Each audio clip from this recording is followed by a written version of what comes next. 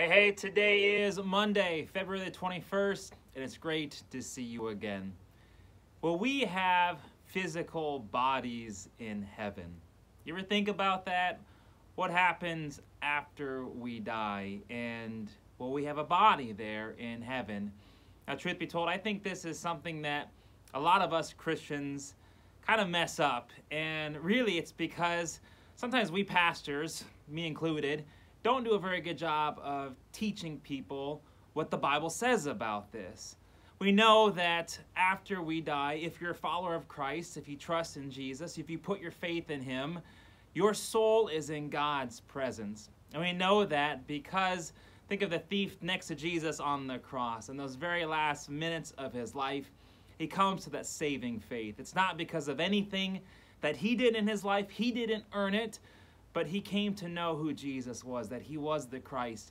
He was the Messiah, and he trusted in Jesus. And Jesus looks at this man, and he says, "Today you will be with me in paradise." We know that his soul, the minute that he took his very last breath, went to be with God in heaven. But there's a difference between what is sometimes called that immediate heaven, what happens immediately after we take our last breath, our soul goes to be with God in heaven, compared to what is sometimes called the eternal heaven, that moment that Jesus will return. When he comes for his second coming, he comes with his full glory in the heavens above, and he returns here to earth. What would that look like? And oftentimes, we Christians kind of misunderstand this, that sometimes we can think of our body as temporary, and the older a person gets, the more it breaks down, the more that it fails us, the more that we have problems with our physical bodies. And sometimes we can almost hope that we can be done with our bodies, almost like these masks that we've been wearing for the last couple of years. And I just can't wait till I get to the day, or we get to the day where we can stop worrying about these masks. And do I have to wear them here? And does it matter if I'm in Omaha or some other place? What are the different rules and requirements?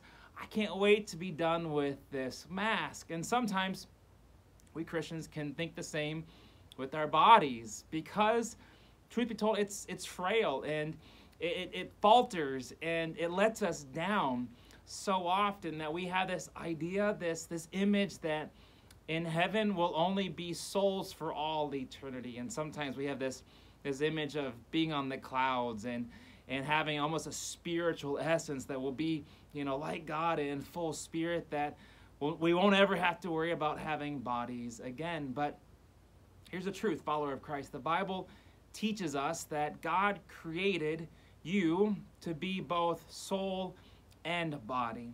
Think of the original creation, Adam and Eve. God did not create them only to have souls. God wanted them to have a physical body. God wanted them to be able to walk and to eat and to laugh and to enjoy this earth, this planet that God created for them. Now we know that sin and our own hard-heartedness and our stubbornness, our free will, that we often choose to go against God, just like Adam and Eve did, that because of that, death and sickness and cancer and earthquakes and everything else is now a part of our world. But the Bible also teaches that one day Jesus will return. And when Jesus does, our bodies, which will one day be laid to rest, either in a tomb or be cremated, or however our bodies will be put to rest, when that moment happens, whenever that is, when Jesus returns, our bodies will be physically raised. That our bodies, that their dust, that their bones, whatever they might be, will be raised back to life, and our souls, which will be in heaven above, will be reunited with our bodies once again. And I think that's something that we misunderstand. Now, what will that body be like? 1 Corinthians, if you were in church yesterday, speaks on this, and it's a little bit confusing trying to understand what God's word is trying to teach us. And it talks about us having these spiritual bodies, and it'll be fuller than the bodies that we have now. But I also believe that sometimes people wonder, will we look the same? Will we look different? And there's a little bit of a mystery behind this, but I happen to believe that our appearance will be largely the same as it is right now, but we'll have bodies that won't break down. We'll have bodies that that won't age. We'll have bodies that their eyes won't fail us. We'll have bodies that won't get sick, because we'll be that original creation that God wants us to be. Body, soul, made in perfect harmony that God intended us to be. So may you look forward to that day. May you take care of your body to the best of your capability, because God has given you this body of yours to use, to enjoy, to enjoy and to just love this life that God has given to you. So I'm very grateful that you stopped in for this daily devotion. We are meant to be body, soul, following and trusting God today and always. Amen.